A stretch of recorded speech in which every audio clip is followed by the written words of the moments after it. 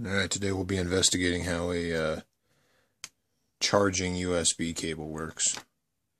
Apparently if you have a certain type of charger that's rated for it, you can charge it up to 2 amps. You can see this is the Samsung charger that came with my Note 2, 5 volts at 2 amps. Apparently the difference is whether or not these cables in the USB wire are shorted together. You've got a ground, positive voltage, and 2 data wires. If the charger is set up for it, then when you plug your phone into it, these 2 wires will be grounded. That lets your phone know that it can safely pull up to 2 amps. If you plug the same cable into the USB port on a computer, it will only pull 500 milliamps or whatever the spec is set up for.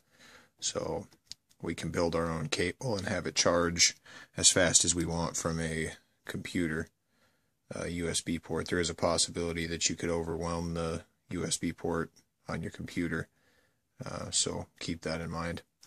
But just to demonstrate, if we test the white and green wires right now, they are open. See if we can do that. Alright, we've got some jumpers set up, so you can see that we've got them running to my multimeter, and currently there is no connection between the two. We'll plug in our charger. We've got our charger plugged in, same configuration as before, and you can see that we effectively have a short. They've just connected those 2 wires within the charger. If this were connected to the phone, that would signal the phone that it is free to take up to 2 amps. Alright, so what you guys couldn't see, because I had to use the phone to charge it, was that, well, I plugged this into the wall, hooked up my cable, ran jumpers over to the other end of the cable, and inserted my multimeter current meter in the circuit so that I could tell how much current it was pulling. Without the green and white shorted together, I plugged my phone in, and the maximum amperage it would draw was 0.5 amps, which is what I've heard is the specification. As soon as I shorted the 2 wires together or connected them to their respective wires on the other side of the USB cord, it would pull a maximum of 0.65 amps. The reason for only pulling 0.65 amps is that my phone is at 96% charge. So I don't imagine that it's taking the full 2 amps like it would if it were at, nearly dead. Alright, so I've got my tablet hooked up here. It's dead, so it should be a little more hungry for amperage. So I've got my cable here jumpered through my meter and then up to my 2 amp 5 volt charger that I've got plugged into the wall. What I found out is that having these data wires connected doesn't seem to change anything. It does seem to be dependent on the device to pull more or less power. I'm assuming it changes the impedance at the device. So I've got it plugged in right now. It's charging. The data wires are disconnected, so there's no short, just as it would be if it was plugged into a computer with a 500 milliamp limit. It's been charging pretty consistently at 0.1 amps at this point. If we jumper the data wires together, you'll notice that nothing changes until you unplug it and plug it back in. Apparently it does a check when it's initially plugged in.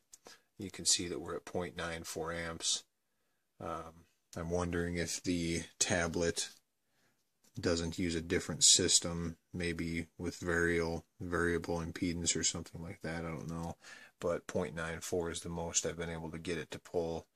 We might have some limitation as far as the thickness of the wires. I kind of doubt that, though. 2 amps should be pretty easy to pull through this. But so yeah, if you want to make a charging cable, just short those 2 wires together, and that'll tell the device to go ahead and pull as hard as it wants, or as hard as it thinks it needs to. Alright, so I've got my power supply set up to put out 5.3 volts. I've essentially don't have a current limit on it, so the tablet will pull whatever it wants. It just won't go over that voltage. If you don't have the wires connected and you plug it in, it does the exact same thing it did before on the wall charger, and that's pull about 1/10 of an amp. And you can see that it's holding steady at about 5.38 volts.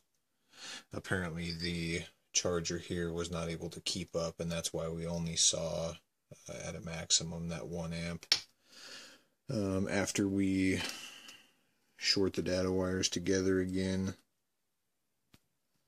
like that, you'll notice that nothing changes until we unplug it and plug it back in. And then you see we're pulling 1.43, 1.44 amps, same voltage.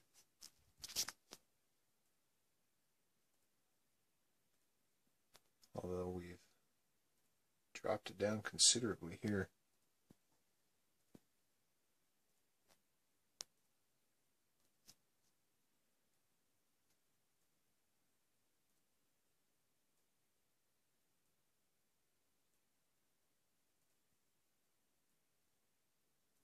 If we keep it at 5 volts,